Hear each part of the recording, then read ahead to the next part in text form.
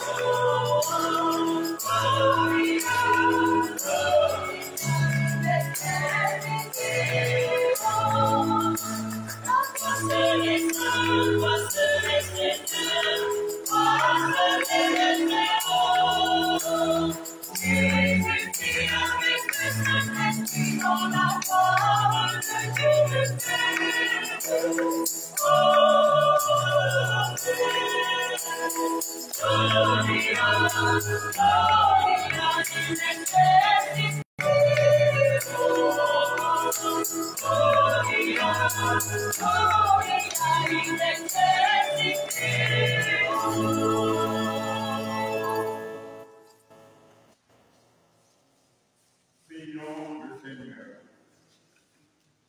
Dieu éternel et puissant, augmente en nous la foi, l'espérance et la charité.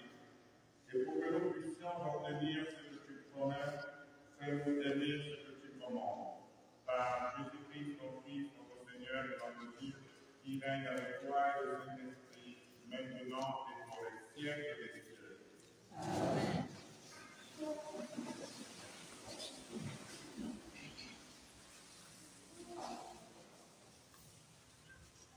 Première lecture. Avec la tendresse des pères, Dieu amènera son peuple exilé, aussi bien les gens validés que ceux qui ont de la peine à se déplacer. Écoutons cette lecture tirée du livre de Jérémie, chapitre 31, versets 7 à 9.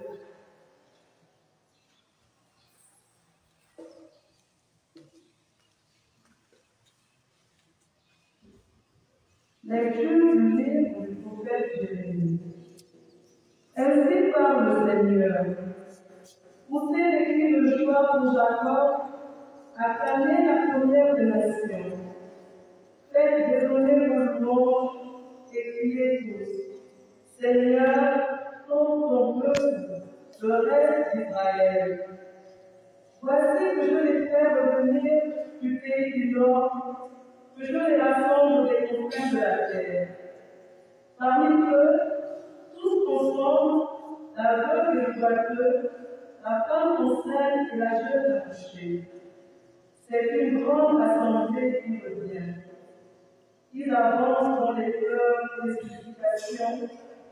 Je les mène, je les conduis vers les eaux, par un droit chemin où ils ne trébucheront pas. Car je suis un père pour Israël, Éphraïm est mon fils aimé. Parole du Seigneur.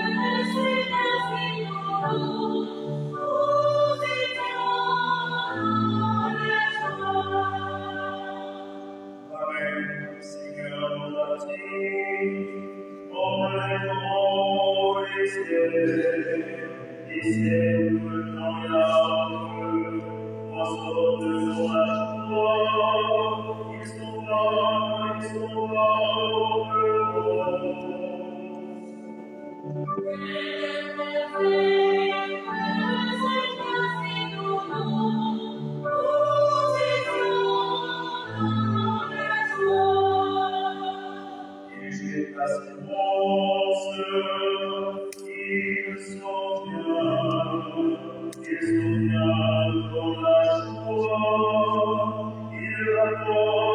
Deuxième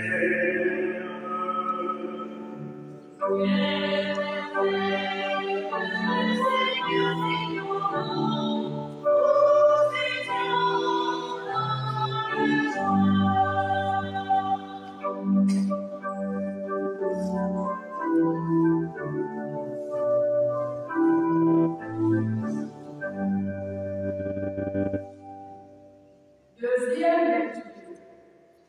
Établi prophète par Dieu lui-même, parmi les hommes, le Christ est solidaire de tous les hommes, spécialement dans la souffrance. Écoutons cette lecture tirée de la lettre aux Hébreux, chapitre 5, versets 1 à 6.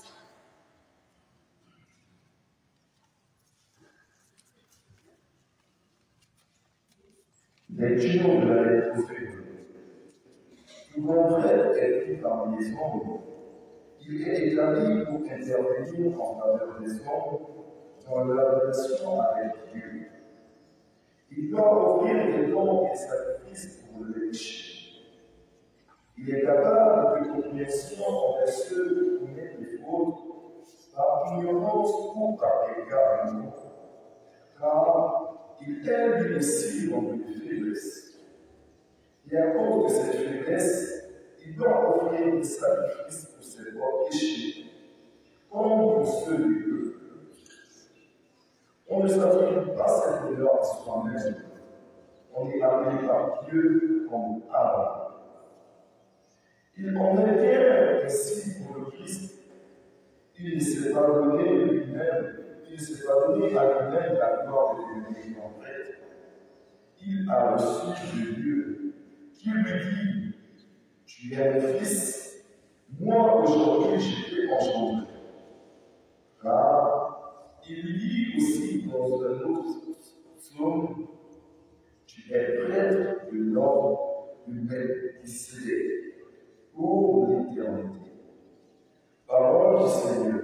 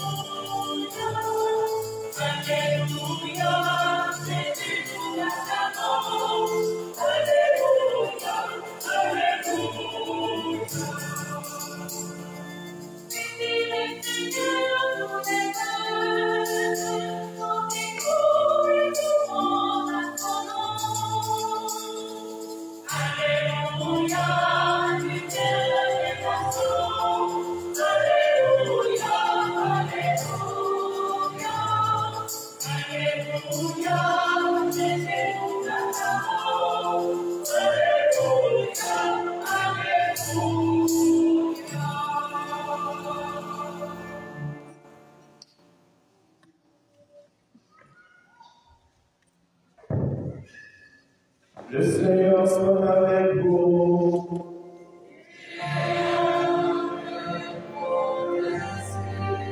Selon l'évangile de Jésus-Christ selon ses pas.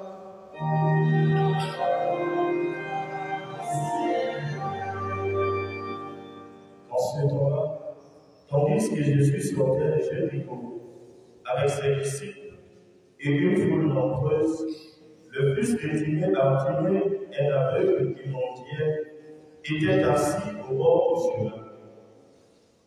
Quand il entendit que c'était Jésus de Nazareth, il se mit à crier: Fils de David, Jésus, prends pitié de moi. Beaucoup de gens le rapprouvaient pour le faire taire, mais il criait de plus belle: Fils de David, prends pitié de moi. Jésus s'arrête et dit, appelez-le. On l'appelle dans l'aveugle et on lui dit, confiance, lève-toi. Il t'appelle. L'aveugle jeta son manteau, bondit et courut vers Jésus. Prenant la parole, Jésus lui dit, que veux-tu que je fasse pour toi? L'aveugle lui dit, Rabouni, que je trouve la vie. Et Jésus lui dit, va, ta foi t'a sauvé. Aussitôt, l'homme trouva la vie, et il suivait Jésus sur le chemin.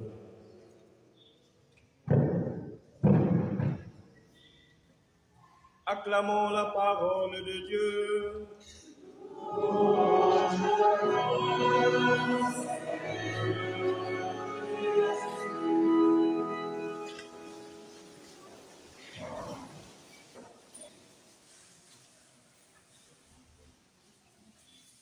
Frères et sœurs, Jésus-Christ, bonjour.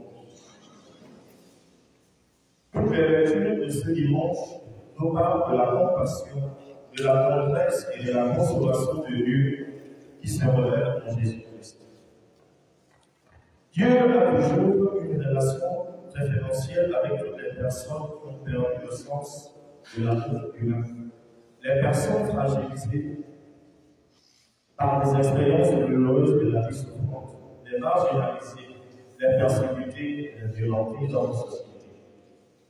Il s'adresse en ces termes aujourd'hui à nous, chrétiens, prêts à pousser les cris de joie, faites retentir vos louanges, priez tous. Ces belles paroles de Jérémie dans la première lecture suscitent le courage aux accablés, la joie et la paix au cœur désemparés, le cœur désespéré, la paix du Christ. Le Seigneur, en ce jour, il veut nous mettre une parole d'espérance dans notre cœur. À nous qui avons perdu le goût de la vie, face aux situations douloureuses, aux échecs, aux blessures, aux humiliations, le Seigneur nous parle aujourd'hui. Il se tourne entièrement à nous. Il se rend présent dans sa parole et dans la communion que nous recevons. Il nous invite à pousser des cris d'espérance et de confiance vers lui. Il nous relèvera de la souffrance et il essuiera toutes nos larmes. C'est pourquoi dans l'évangile de ce jour, il nous invite à imiter le Christ de Bartimée avec le cri de foi. Un cri qui rappelle celui du psaume 129, les profondeurs des cris de toi, Seigneur, que ton oreille se fasse attentive au cri de ma prière. L'aveugle de Bartimée assis au bord de la route, image de nos moments de village, abandonnés, oubliés, rejetés, parce qu'elles sont qualifiées de sorcières. Certes, l'aveugle sera guéri, mais la nourriture spirituelle que le Seigneur nous donne aujourd'hui, c'est la confiance et la fermeté dans la foi en Jésus-Christ, dans nos douleurs existentielles. Son expérience de foi a même dépassé celle de la foule qui suivait Jésus ce jour-là. Une foule dont nous sommes invités à imiter avec foi et fermeté dans nos vicissitudes, dans nos moments de souffrance. Deux choses à retenir aujourd'hui. La première chose, c'est la prière incessante dans nos misères, comme ce cri de l'aveugle de Bartimée. Il crie sa pauvreté, sa peine, son péché, mais il crie aussi la tendresse de la miséricorde de Dieu, Fils de David, et pitié de nous. Le Christ Jésus, frères et sœurs, nous invite à ne pas avoir peur, à ne pas avoir honte de chercher à sentir les merveilles de Dieu dans nos vies. Il nous rassure, il sera chaque jour solidaire de peine. Débarrassons-nous de ces fardeaux qui nous encombrent, de ces fardeaux qui alourdissent nos vies, ces fardeaux qui nous emprisonnent et qui nous donnent chaque jour la tristesse, la tiédeur et l'angoisse. Apprenons à vivre une vie intime, profonde et intense avec Jésus dans l'adoration de ses sacrements. Sortons de cette vie de rancœur, sortons de cette vie instable, sortons de cette vie d'instabilité psychologique, empruntons le chemin du pied de la croix de Jésus. Il est l'homme qui s'incarne et s'insère dans nos blessures. Il connaît nos désirs, il connaît ce que nous vivons, il connaît l'intimité de notre cœur, il connaît nos difficultés. Il nous touche. Le Christ Jésus est là. Il nous invite à tourner nos misères vers lui. Il veut demeurer en nous. Il veut être présent dans nos vies, non comme un étranger de passage, mais de façon définitive. Ouvrons-lui largement la porte de notre cœur. Ne nous décourageons pas dans nos difficultés, dans nos peines. Soyons patients et fermes dans notre espérance. Le deuxième point, c'est l'abandon des sécurités, des assurances éphémères que le monde d'aujourd'hui nous propose.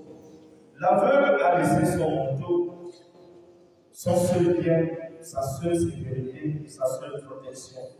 Nous devons apprendre à nous débrouiller de tout ce qui nous empêche de suivre Jésus, fils de David, de tout ce qui nous entregale, de tout ce qui nous tient à distance avec le Christ. C'est une coupe de la sollicitude de Dieu. Nous sommes invités, frères et sœurs, à faire des efforts pour sortir de l'emprisonnement, des relations à cause de l'argent, du prestige, des avoirs, des restes. Nous devons chercher ce qui est nécessaire pour notre vie. Et le nécessaire de notre vie se trouve en Jésus-Christ, la paix de Christ. Nous devons nous abandonner, nous aussi, à tout ce qui nous opprime. Aujourd'hui, toute notre vie humaine, tout notre agir, toutes nos actions sont portées vers la voie. Mais la voie aujourd'hui nous rend esclaves. La voie aujourd'hui nous empêche d'exprimer nos sentiments. La voie aujourd'hui nous empêche d'exprimer notre manière d'agir et notre vision du monde. Tournons vers Jésus. Lui seul nous procure la vraie richesse. Une richesse qui ne nous rend pas esclaves, une richesse qui nous libère, une richesse qui nous permet d'être dignes et d'être respectés vis-à-vis des gens. Il nous donne le minimum que nous avons besoin. Il nous procure la paix et nous procure la joie. Suivre le Christ, frères et sœurs, c'est notre vocation ultime. Tout miser sur lui, qui peut tout nous donner, qui peut tout nous investir, qui peut déverser son feu d'amour, son feu de tendresse et son feu de miséricorde dans nos vies. Jésus fixe, frères et sœurs, son regard vers Bartimée. Nous aussi, frères et sœurs, nous sommes appelés à contempler les femmes comme des pauvres, de tous ceux et celles qui souffrent au milieu de nous, ceux qui sont marginalisés, ceux qui sont rejetés, ceux qui ont des handicaps. Leur vie nous dérange, certes, mais nous sommes appelés à être solidaires, à manifester nos sollicitudes vis-à-vis des personnes qui nous entourent avec Christ. Et les pauvres dans nos sociétés ne sont pas pauvres. Les pauvres sont dans nos familles. Les pauvres ne sont pas frères et sœurs. Nous avons des frères et des sœurs qui sont décédés. Ils ont laissé des enfants. Nous avons des enfants dans nos familles. Qu'est-ce qu'on en fait de ces enfants? Lorsque leurs parents vivaient, on était attachés à ces enfants. Lorsque leurs parents vivaient, on chouchoutait ces enfants, on cachait ces enfants. Mais aujourd'hui, parce que les parents sont partis, on abandonne ces enfants. Nous sommes en période de rentrée scolaire. Qu'est-ce qu'on fait pour ces enfants? Qu'est-ce qu'on fait pour ces orphelins? Qu'est-ce qu'on fait pour ceux et celles qui n'ont rien, qui n'ont pas de cahier, qui n'ont pas de stylo? Je me suis amusé cette semaine à faire des calculs. Un cahier à Bordeaux, c'est 350. Pensez-vous que là, vous êtes là, je ne vais pas le voir à quelqu'un. J'ai dit ce qui est vrai. Pensez-vous que vous ne pouvez pas envoyer 350 pour donner aux orphelins? Un cahier, un stylo, c'est 750. Vous ne pouvez pas le faire. Frères et sœurs, le Seigneur vous invite à la charité, à la compassion et à la consolation des pauvres, la paix de Christ. Et le pape Benoît XVI avait rappelé que le contraire de l'amour, ce n'est pas la haine, mais c'est l'indifférence. Aujourd'hui, notre société est calmée, notre société est prise dans l'indifférence. L'indifférence parce qu'on a payé les autres, l'indifférence parce qu'on misère les autres, l'indifférence parce de souffrance et des autres pays. Mais le Seigneur aujourd'hui touche au plus profond de notre cœur. Et cela ne s'arrête pas seulement lors de la célébration eucharistique, après le Vélique, ça va aussi, ça sera. Parce que cela s'actualise dans le lieu quotidien de notre vie. Enlevons une différence dans notre famille. Mettons à fond la paix, la joie et la tendresse de Dieu vis-à-vis des personnes qui ont besoin de notre santé, qui ont besoin de notre amour, qui ont besoin de notre amitié. Pour finir, frères et sœurs, demandons-nous aussi au Seigneur la grâce de nous convertir et de nous laisser convertir par la douceur de la parole de Dieu, pour que nous devenions des instruments de la grâce de Dieu et que la vie de nos frères et sœurs soit quelque chose d'assez particulier. Ayons le courage d'affronter les réalités de notre monde. Ayons le courage d'écouter les souffrances des autres. Amen.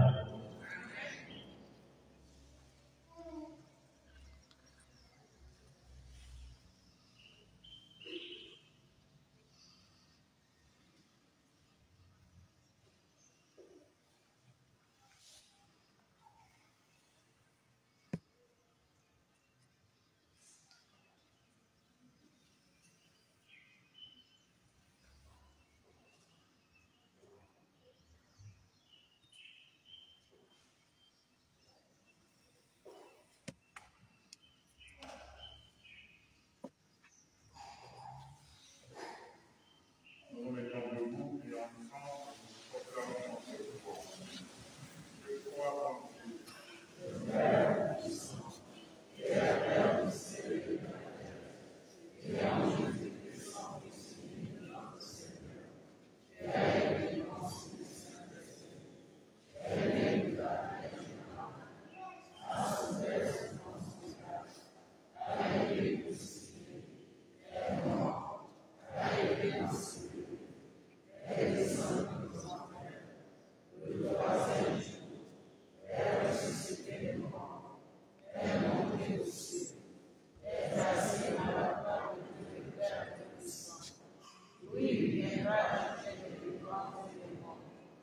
Je crois en l'Esprit Saint, à la Sainte Église catholique, à la communion des saints, à la rémission des péchés, à la résurrection de la chair, à la vie éternelle. Frères et sœurs, rassemblés pour la prière commune, en ce jour, nous prions pour la mission universelle de l'Église, prions le Seigneur même pour nous-mêmes, pour tous les hommes.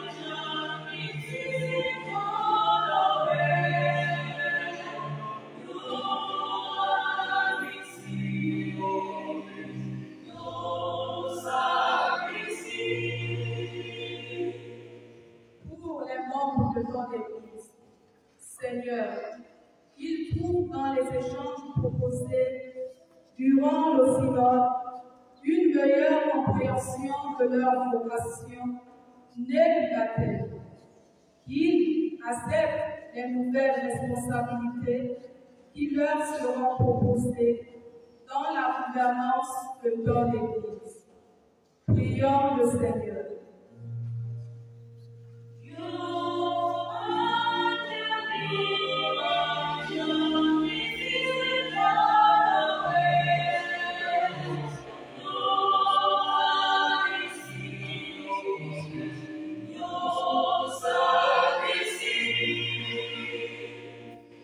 Pour les responsables politiques de nos pays, Seigneur, qu'ils œuvrent à l'unité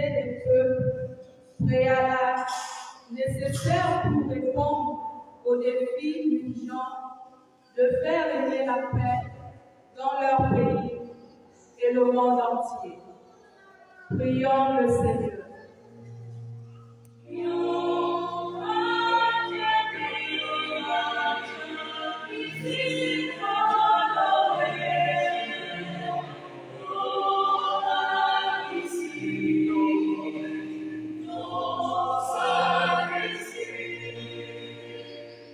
Pour nos frères souffrants, ils ont parfois besoin, pour nos frères souffrants, ils ont parfois besoin d'entendre, comme Bartimée, confiance, lève-toi, il t'appelle.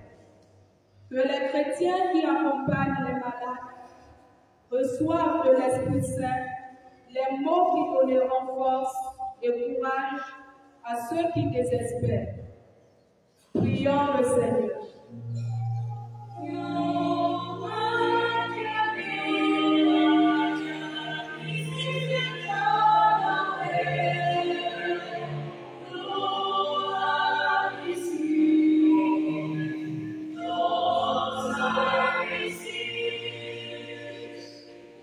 Pour nos communautés paroissiales, que chaque chrétien se sente concerné et participe à l'amélioration de la vie de nos églises en miniature.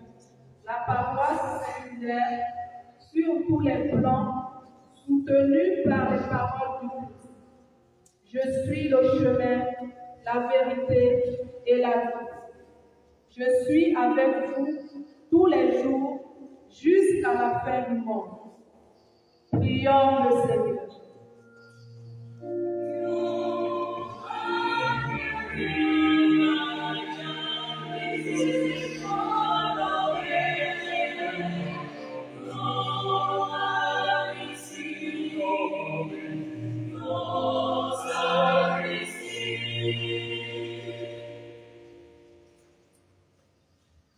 Dieu qui sauve tous les hommes et ne veut en perdre aucun. Écoute la prière de ton peuple et donne-lui la joie d'être exaucé. Par Jésus le Christ, notre Seigneur.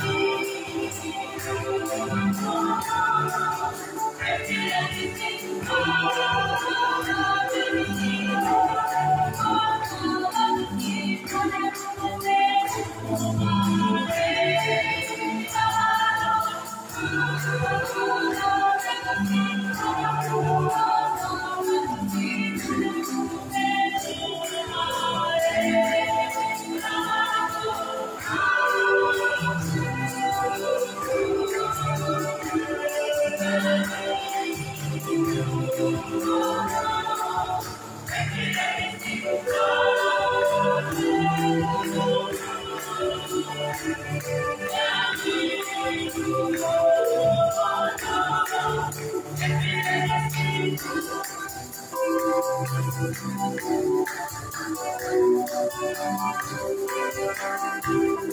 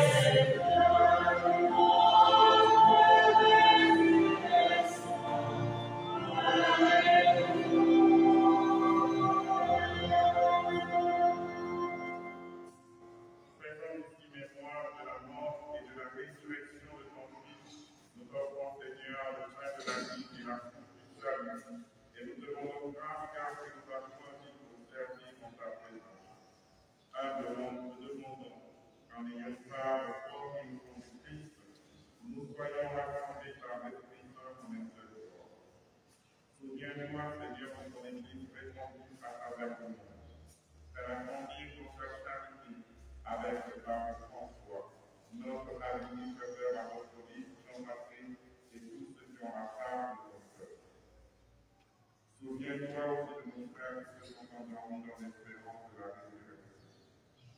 Souviens-toi particulièrement de Agnès, Abdéma, Akipo, frère Adam de Dieu. Souviens-toi de Bertrand Baptiste et de tous les frères de la famille de Nivek Nakaya. Souviens-toi de Léon Koungaï. Souviens-toi d'Alexandrie Okaï. Souviens-toi de Joseph Kofi. Souviens-toi de la Veillance de Mouré, de la Doulie, de la Réfectoire. Souviens-toi des gens du purgatoire et de tous les hommes qui ont quitté cette vie.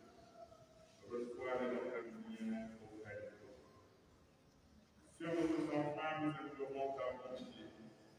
Nous te rendons grâce avec l'Église Makaya qui confie au Seigneur l'année scolaire 2021-2022 de ses enfants.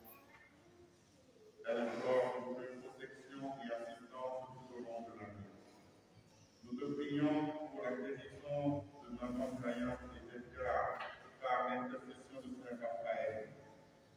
Nous te rendons grâce avec toute la famille clarétaine, particulièrement avec les sœurs de notre parole. En ce jour, nous mettons Saint-Antoine Marie-Claire. Termine avec la Vierge Marie, la bienheureuse Mère de Dieu, avec Saint-Joseph, son frère chastifié, avec les apôtres, Saint-Hilaire et les saints de tous les gens qui ont depuis notre amitié, nous ayons part à la vie éternelle et que nous sentions d'amour par Jésus-Christ, mon Fils bien-aimé.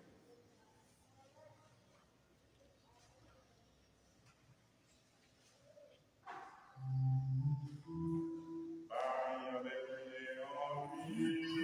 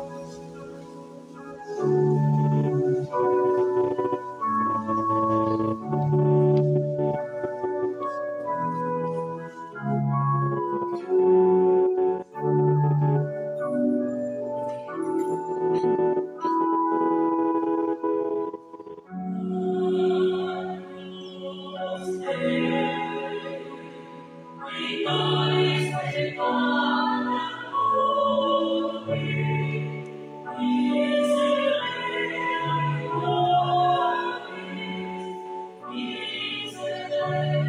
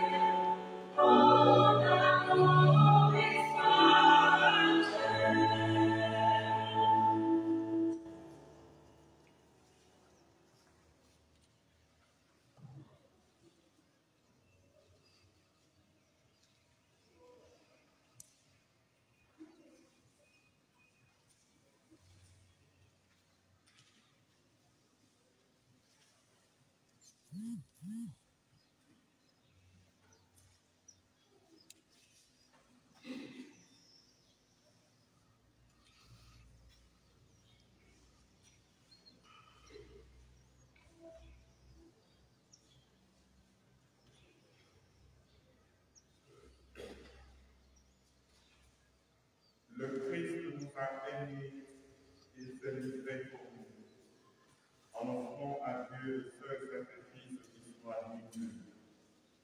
Heureux les sanctifiés au repas du Seigneur. Voici l'agneau de Dieu qui enlève le péché du monde.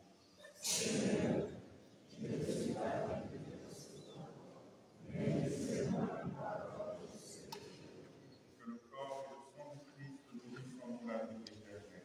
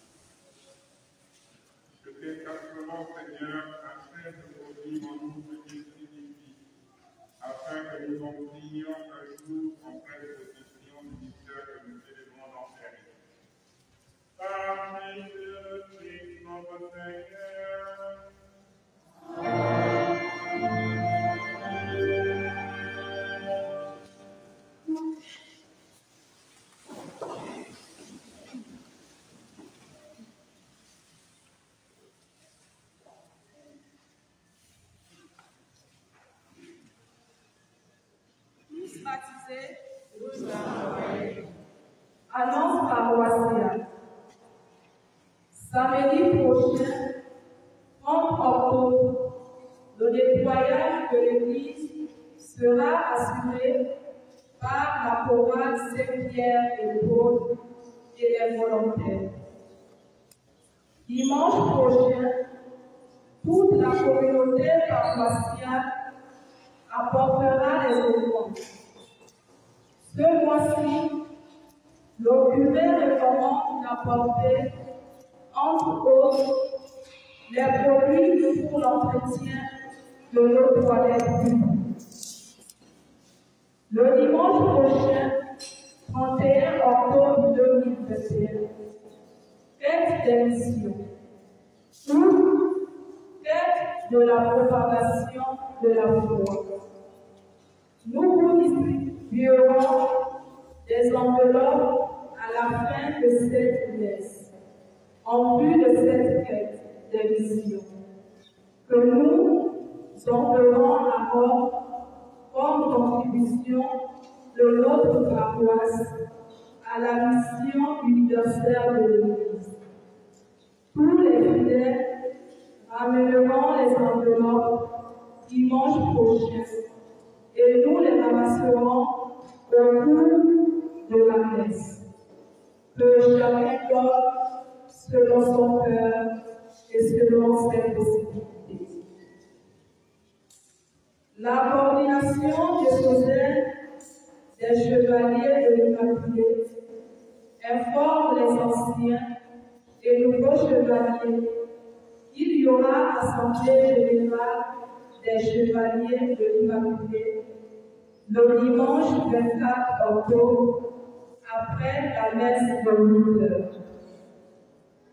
L'abbé Ross, aumônier paroissial des Jeux, informe qu'il y aura réunion des responsables des groupes de jeux de la paroisse Saint-Hilaire le dimanche 24 octobre après la messe de 9h30. La présence de tous est obligatoire. Les inscriptions au catéchisme se poursuivent tous les jours de 16h à 18h et le samedi après-midi à partir de 15h au bureau de la catéchèse derrière la porte Maria. La catéchèse commencera samedi prochain à 15h dans l'enceinte du lycée Jean-Jérôme Adam. En vue d'aider certains enfants, la Caritas sollicite toutes sortes d'aides en fourniture scolaire ou en numéraire auprès du curé ou de la sœur Marie-Joëlle. Dimanche prochain, 31 octobre, rentrée pastorale. À partir de cette date, tous les groupes, mouvements sont priés de reprendre leurs activités. La chorale Sainte-Cécile et les communautés ecclésiales vivantes de grâce se présenteront à la messe de 8 heures. Les groupes d'adultes à la messe de 8 heures et les groupes de jeunes à la messe de 9 heures. Tous baptisés.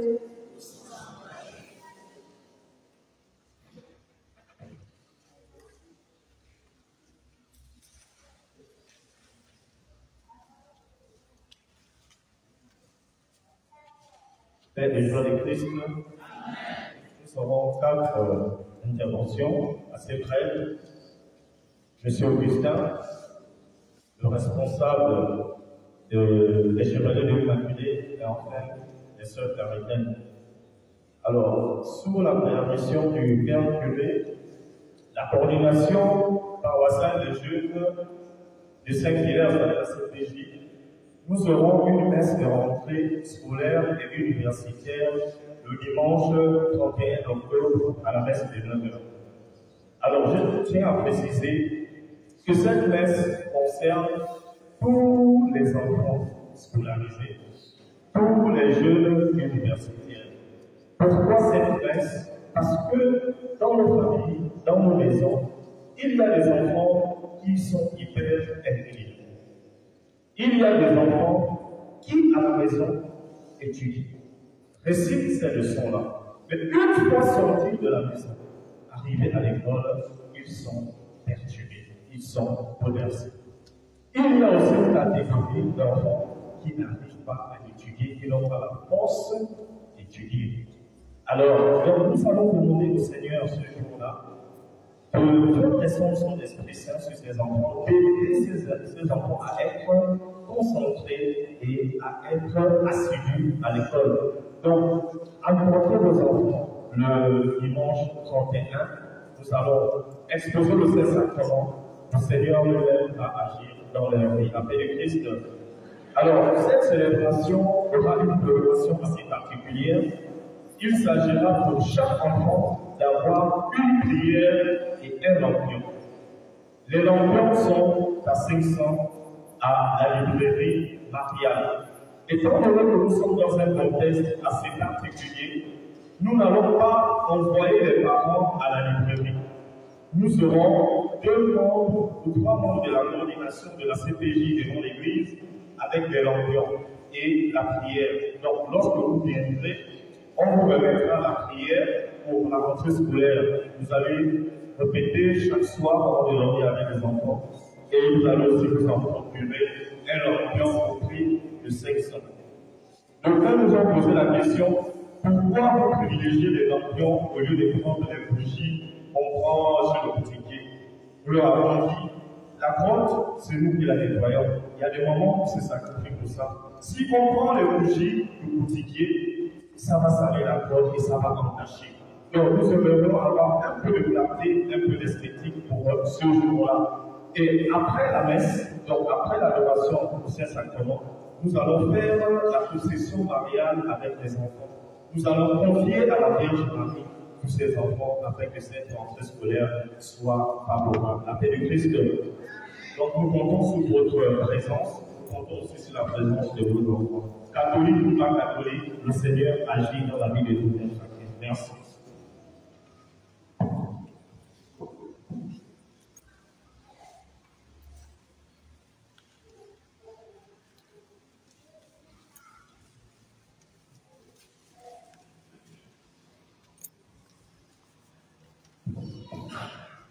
La paix du Christ, nous venons insister sur l'opération enveloppe que vous avez déjà reçue.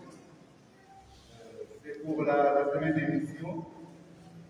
Cet argent, nous allons le collecter et l'envoyer à Rome. Et c'est une opération qui est mondiale. Toutes les paroisses vont collecter cet argent qui est envoyé à Rome pour la centralisation et un partage équitable en fonction des besoins. Même si nous cotisons ici un montant inférieur à celui qui est cotisé à Migara et que nos besoins sont plus importants, Rome va nous envoyer de l'argent à hauteur de mission. Mais nous devons nous mobiliser.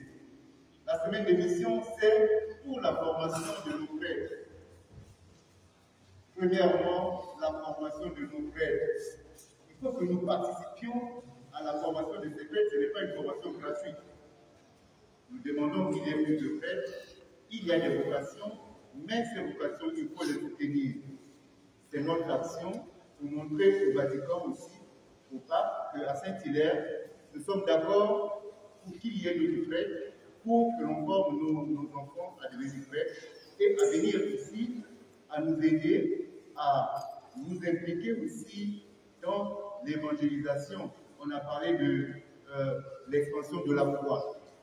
Il faut que nous participions donc à agrandir la foi, à propager la bonne nouvelle, et cela passe par cette opération des enveloppes qui a été initiée et à laquelle Saint-Hilaire va participer.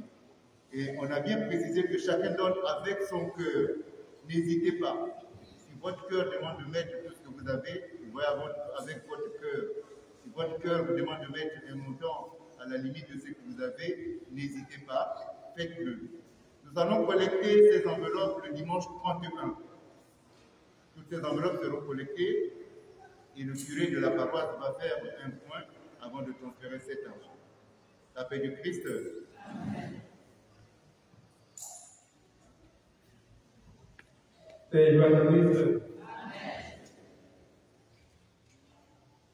Je suis accompagné, coordinateur du mouvement Chevalier du Vacciné dans le ministère de Montpellier. Le mouvement Chevalier du Vacciné, c'est un mouvement d'action catholique à vocation spirituelle et mariale.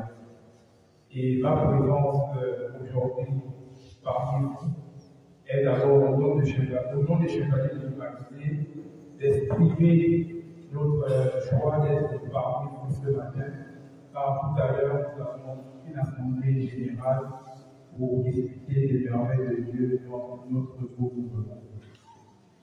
Mais aussi, nous venons inviter tous les chacun ici à véritablement considérer ce mois de rosaire, puisque nous sommes des chevaliers de l'Humanité, prions avec la Vierge Marie. C'est notre devoir d'exhorter tous les chacun à considérer la Vierge Marie dans la prière, pour qu'elle puisse intercéder pour toutes les difficultés que nous avons. Parce que tant que nous sommes ici, nous avons des difficultés, que ce soit au niveau des élèves, au niveau des étudiants, ou au niveau de ceux qui cherchent l'emploi, ou ceux qui travaillent même déjà, ou dans les foyers, on a besoin que la Vierge Marie intercède pour nous. Donc nous devons exhorter tous les chacun ici à véritablement demander l'intercession de la Vierge Marie durant ce mois de rosaire. Enfin, je vais terminer par inviter tous ceux qui veulent adhérer au mouvement Chevalier de l'Immaculée à se rapprocher de moi, de tous les chevaliers qui sont là, après la messe, après cette messe ou après même la messe de 8 heures. Ceux qui veulent faire adhérer quelqu'un, c'est aussi l'occasion de le faire. Maintenant, chez nous les chevaliers, généralement, quand on vient présenter le mouvement, on accompagne aussi nos prières avec d'autres prières consécratoires à la Vierge Marie. Donc, je vais inviter les chevaliers à se mettre debout pour avancer ici, pour pouvoir faire la prière consécratoire à la Vierge Marie. Et nous allons la faire avec tous ceux qui ont pu recevoir cette prière dès le départ.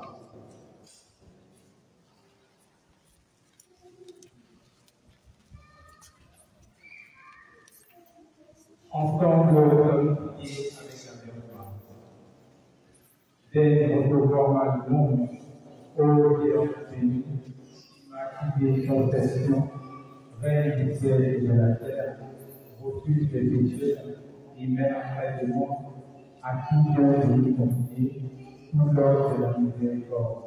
Me voici à tes pieds, moi, pauvre pécheur, je t'en supplie, accepte mon être tout entier, comme ton bien et ta propriété. Agis en moi ce que nous avons été, en mon âme et mon corps, en ma vie et mon mort et mon éternité. Donc, sauve avant de moi, comme tu es béni, pour que se réalise enfin ce qui est de toi. La femme écrasera la tête du serpent et le Fils, soit que les mal bénis dans le monde entier. Quand tes mains pures, série de miséricorde, je deviens un instrument de ton amour, capable de ranimer et d'épanouir pleinement dans un ciel égaré. Ainsi s'étendra enfin le rêve du cœur de la humanité. Voyons la seule présence sur les grâces qui convertissent et sanctifient les âmes. Plus que la grâce d'arriver du cœur de notre Jésus, sur nous tous, en passant par tes liens. Amen. Je vous remercie.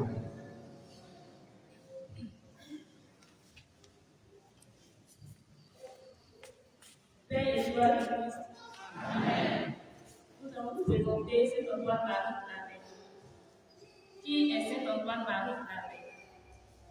Saint-Antoine-Marie Claret est né le 23 décembre 1807 à Salem et est décédé le 24 octobre 1870 à la berge de Montfroide, près de Narbonne. Est un prêtre catalan, fondateur des Fils du Cœur Immaculé de Marie, évêque missionnaire et archevêque de Santiago de Cuba et confesseur de la reine d'Espagne Isabelle. Catalan, originaire des environs de Barcelone, il fut d'abord apprenti tisserand, professeur familial, puis il fut typographe, juste le temps d'aimer la diffusion de la parole de Dieu par la presse. Il trouva sa voie à 22 ans en entrant au séminaire de Vic. Prêtre, il parcourt la Catalogne, chapelet en main, distribuant des brochures édifiantes qu'il avait lui-même imprimées. Mais ses horizons étaient trop étriqués à ses yeux. En 1849, il fonde une nouvelle congrégation à vocation missionnaire, les Fils de Marie Immaculée, qu'on appelle les Claretés. En 1850, le pape le nomme archevêque de Santiago de Cuba, et cela ne le déconcerte pas. Il y exerce un intense apostolat, homme de feu brûlé par l'amour du Christ. Là encore, il imprime et distribue images et brochures, prend la défense des esclaves, condamne les exactions des grands propriétaires. Ce qui lui attire bien des ennemis. Il échappe alors à 15 tentatives d'assassinat. En 1857, après 6 années d'un tel ministère, la reine Isabelle l'appelle en Espagne comme conseiller et confesseur. En 1868, la Révolution éclate. Saint-Antoine-Marie Claret suit la reine réfugiée à Paris. Les Claretins sont alors expulsés de leurs 6 maisons et fondent en France celle de Prague. Il prend part au Concile du Vatican en 1869 et 1970. Au retour, il se retirera au monastère cistercien de Montfroide où il meurt. Tandis qu'Antoine-Marie Claret partait à Cuba, la congrégation des Fils du Cœur Immaculé de Marie se développait. Cette constitution avait été approuvée par Rome. D'abord installée à Vic, elle partira ensuite à Barcelone, puis sur la direction du Père Chiffré et ensuite dans d'autres villes espagnoles, avant de s'étendre dans d'autres pays d'Europe, d'Amérique et jusqu'en Afrique. De cette congrégation va naître 8 branches claretines, dont nous, les missionnaires de Saint-Antoine-Marie Claret, communément appelés missionnaires claretins. Merci et bonne fête de Saint-Antoine-Marie Claret à tous.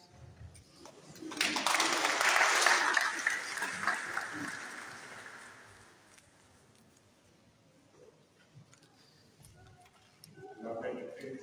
Amen. La paix du Christ. Amen. Aujourd'hui, nous célébrons la journée missionnaire mondiale.